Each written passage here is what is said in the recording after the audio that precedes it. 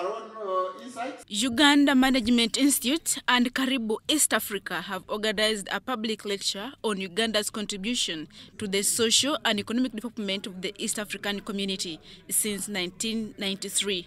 The public lecture at Uganda Management Institute attracted brains in political and economic spheres. State Minister for Foreign Affairs in charge of regional cooperation, John Mulimba, represented the Minister for East African Community Affairs, Rebecca Gadaga. Top on agenda was the need for the East African community to stand firm in promoting integration.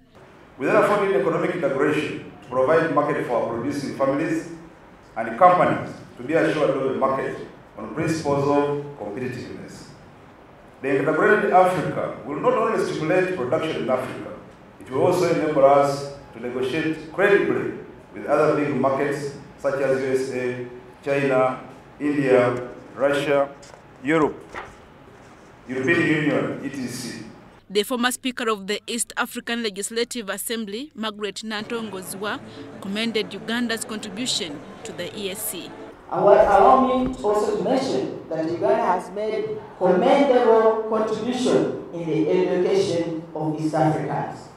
Since the liberalization of the education sector in Uganda in 1997 and the introduction of the universal primary education and universal secondary education in the fulfillment of the Millennium Development Goals, opportunities opened to many East African children to enjoy free and affordable education at all levels.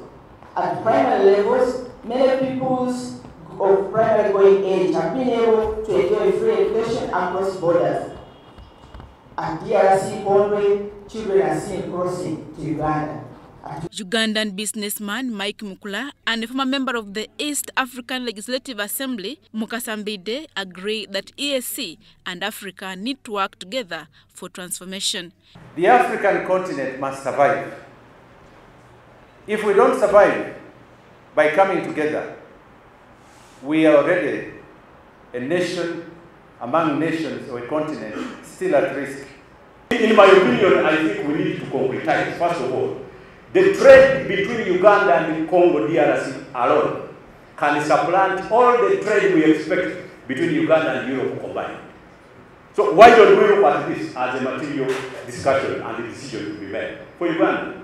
Uganda Management Institute also launched the executive training course in regional integration for the East African community.